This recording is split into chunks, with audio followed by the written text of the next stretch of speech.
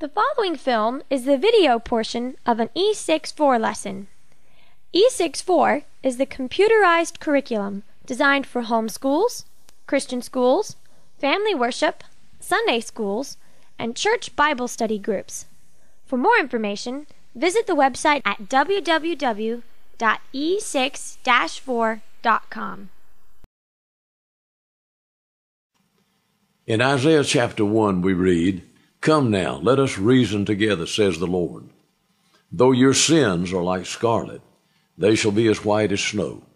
Though they are red as crimson, they shall be like wool." Color is a precious gift from God.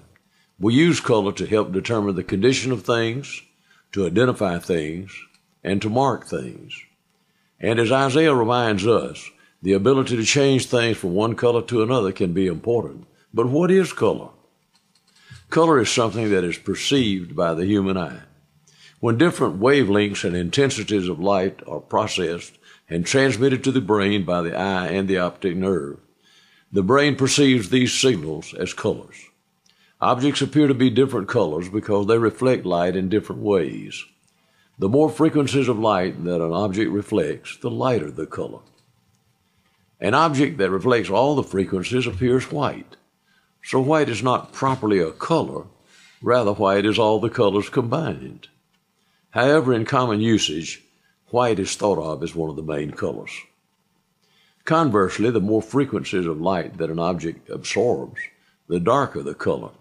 An object that absorbs all the frequencies and does not reflect any light appears black.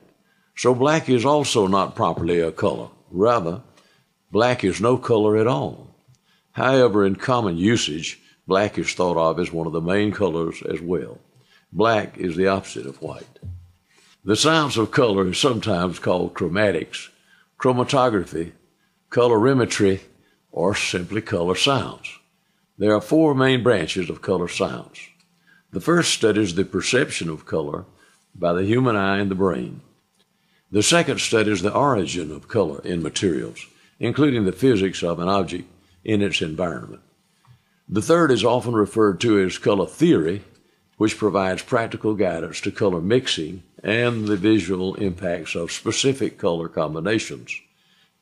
And fourthly, the physics of light, since light is electromagnetic radiation that we can see with the eye. Let's talk for a moment about the third branch of color science, color theory. Color theory provides guidance to a wide range of vocations and avocations.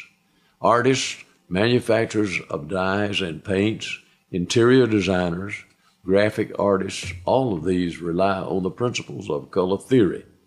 The foundations of color theory were built around the concept of pure or ideal colors.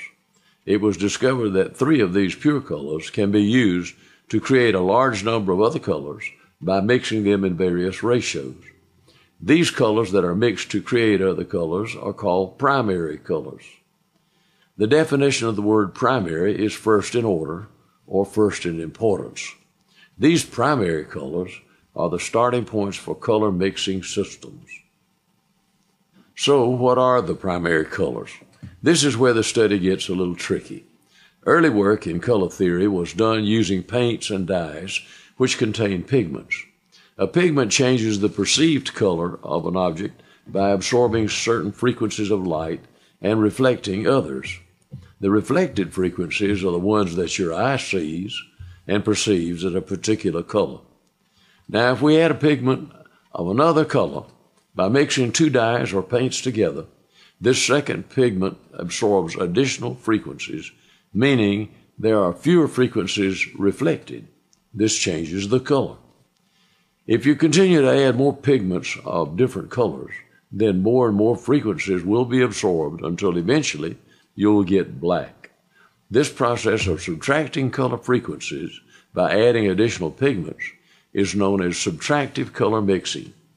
Subtractive color mixing is used when dealing with paints, dyes, or inks. Traditionally, the 3 primary colors in a subtractive system are red, yellow, and blue. Printers have developed particular shades of red and blue, which make for very vivid and precise colors when inks are mixed together. This red is called magenta, and the blue is called cyan. Modern printing systems use a four-color printing process referred to as CMYK. In many commercial color printing presses, the paper provides the white color, and four plates are used to imprint the image on the paper. Blue ink is applied with a cyan plate, red ink is applied with the magenta plate, yellow ink is applied with the yellow plate, and all these are carefully keyed to the key plate, which prints black. Cyan, magenta, yellow, and key. Remember, CMYK is a subtractive color mixing system, which means that it is based on the fact that adding of pigments to an object, such as a piece of paper, changes color by subtracting from the frequencies of light reflected by the object. The other system is called additive color mixing.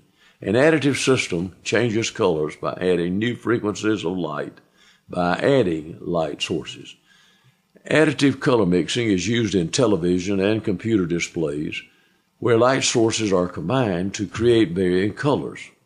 Up through the beginning of the 21st century, additive color systems used a combination of red, green, and blue to create color images. This additive color system is known as RGB. So the two major color mixing systems in use in the year 2012 are the subtractive and the additive systems. Subtractive systems subtract frequencies of reflected light by adding pigments which absorb certain frequencies. Additive systems add frequencies by combining light sources. Subtractive color mixing systems traditionally use red, yellow, and blue as the primary colors, mixing these three colors to create other colors. Additive color mixing systems traditionally use red, green, and blue as the primary colors, using combinations of lights in these three colors to create other colors. It was once believed that the mixing of the three primary colors could create all of the other possible colors. We are now able to show that it is not possible to produce all of the colors visible to the normal eye through the combination of just three colors. For example, let's take a look at this graph. The area shaded in gray represents the range of colors that can be distinguished by the normal human eye. The triangle inside this area represents the colors that can be produced by the red, green, and blue lights of a typical CRT or cathode ray tube, like the ones used by television sets and computer monitors at the turn of the 21st century. Notice that the 3 points of the triangle are pure blue, pure red, and pure green. These 3 points create the boundaries for a subset of colors called a gamut. The gamut of colors that can be produced by mixing red, green, and blue lights are all the colors that lie within the triangle. As of 2012, television and computer monitor manufacturers are beginning to produce devices that use 4 primary colors: red, green, blue, and yellow. These new LED prototypes are reported to produce a gamut of colors that includes about 87% of the colors visible to the human eye. Considering the things we've learned today about color mixing, what conclusions can we draw that will have eternal significance? We have learned that when an object reflects all the frequencies of light, it appears white. And since God made man in his own image, in the beginning man perfectly reflected the light of God. The soul of man could be considered white since it reflected all the glory of God. But the pigment of sin introduced a subtractive color mixture to man's soul. Sin subtracts from man the things that reflect God's glory and leaves only those things that reflect the baser elements. But Christ came to introduce an additive color process. 1 John chapter 1 tells us that God is light. In him there is no darkness at all. By the power of the cross, Christ desires to dwell within you through his Holy Spirit, removing the pigment of sin and adding the pure white light of God. And so I leave you with this invitation from the Lord. Come now, let us reason together. Though your sins are like scarlet, they shall be as white as snow. Though they are red as crimson, they shall be like wool.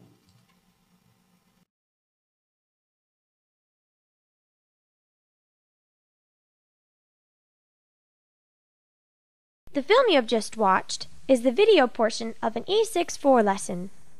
E6-4 is the software curriculum that provides education with a strong biblical worldview. Be sure to visit the website at www.e6-4.com and sign up for our newsletter to stay informed about new lessons available or special events. One of the many features of E6-4 is the Student-Directed Learning Mode, where the student is free to choose from dozens of lessons in over 20 categories, including math, reading, history, science, and the Bible. Another feature is the Father-Directed Learning Mode, where a father or classroom teacher can create an individualized lesson plan for each student, and the software will teach the student one section at a time, keeping records of his progress. A third feature is the Family Worship Mode, which is ideal for family worship, school chapel services, family Sunday school classes, or church Bible study groups. Once you set up your lesson plan, this mode offers instruction and catechism, one lesson section at a time.